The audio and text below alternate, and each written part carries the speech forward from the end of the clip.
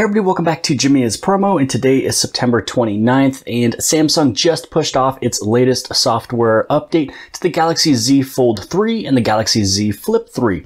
Now, we've been stating on this channel and also on Twitter for quite a while that it seems like Samsung has forgotten these two massive flagship phones that they've been trying to push out to the public, but yet they are lacking these updates. So today they finally pushed it out. It's giving you that security patch of September 1st. As of right now, we're running on the July 1st patch, quite a few months behind. Also, September is already almost finished, so hopefully maybe we'll get another update in about 2 or 3 weeks, sometime in October, and the size should be a little bit smaller.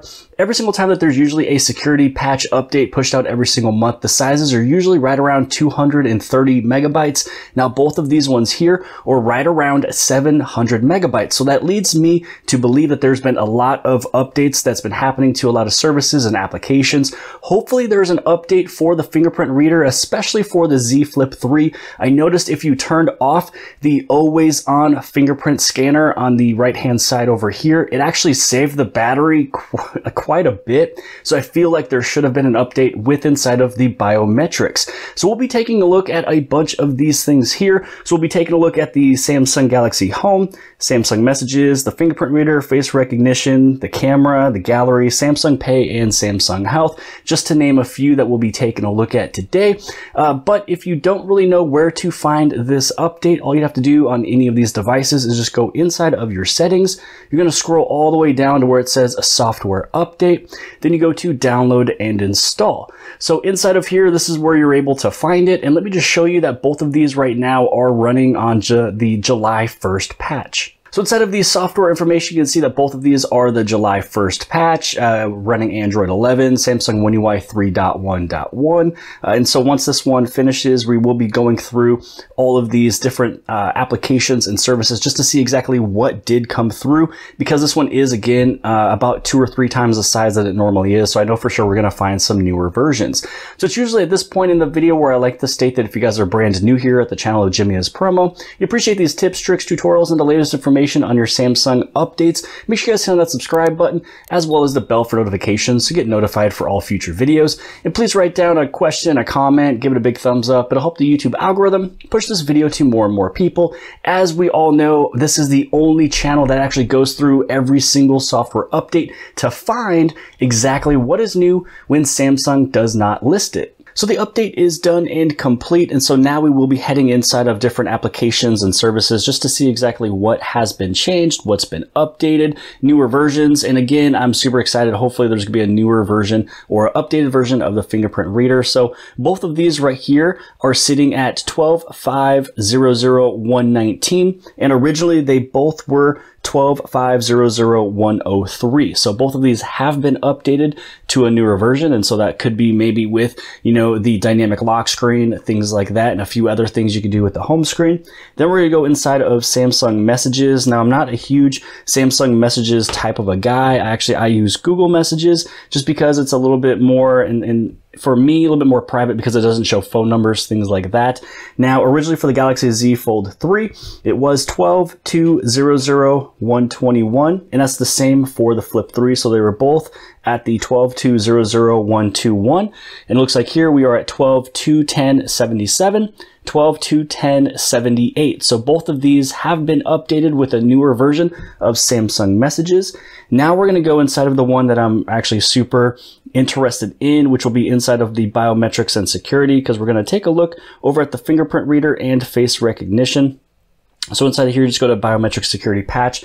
Now, when it came down to the Fold 3 and the Flip 3 originally, for the fingerprint and face recognition, they were the same before, which was, for the fingerprint was 5.1.0.2.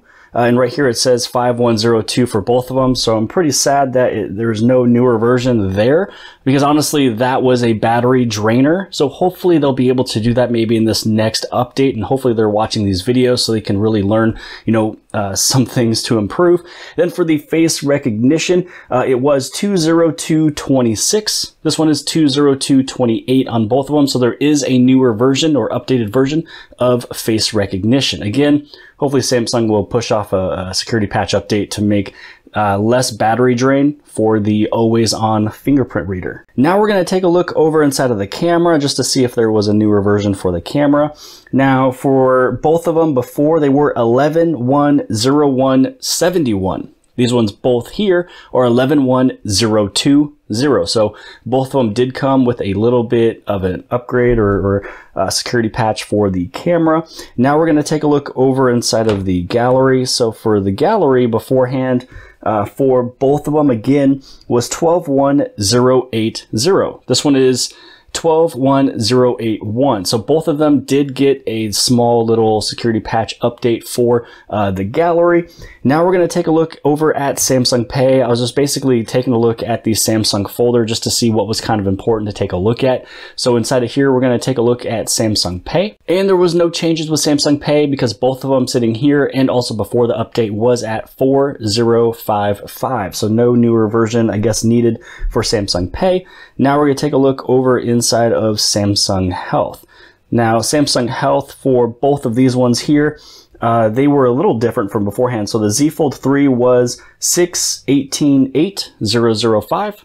6.18.8.0.0.5. So this one was the same, so no newer version of Samsung Pay. And then when it comes down over into the Z Flip 3, this one was 6.19.0.43, and same thing here, 6.19.0.0.43. So it looks as if most of everything updated from before, which was the home, messages, the face recognition, your camera, gallery, and I'm sure there's quite a few other things as well. So now we took a look at pretty much everything I had written down. It is also very smart to take a look over at the Galaxy Store, just because there could be quite a few updates being pushed out inside of here. So a lot of times when you see some updates being pushed out inside the Galaxy Store, it also means that possibly, you know, especially if it was the beginning of the month, usually there would be a software update. So it looks like there is a newer version of Samsung Health sitting right here. So Samsung Health was something I was taking a look at before. And here is that update. Again, it was not pushed through with the regular software update or security update, but here it is pushing it through here. Now I noticed that one of my phones was pushing through a bunch of different updates earlier. I think it was actually the Fold 3.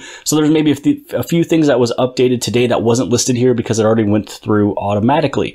So that is it for pretty much for today's video, letting you know that both of these phones, the Flips and the Folds, finally got that September 1st security patch, even though it's almost October. And hopefully with this October patch, I'm hoping to see an upgraded fingerprint reader, scanner, security update, whatever, just because it is a big battery drainer when it comes down to the always on for the Flip 3. But if you guys found this video to be a little helpful, maybe even a little entertaining, maybe just something to kind of listen to when you're sitting back watching TV, make sure you guys give this thing a big thumbs up. Don't forget to hit subscribe right over here on the very bottom left hand side. And if you like this video, then more than likely you'll also like this video. And I'll see you guys later.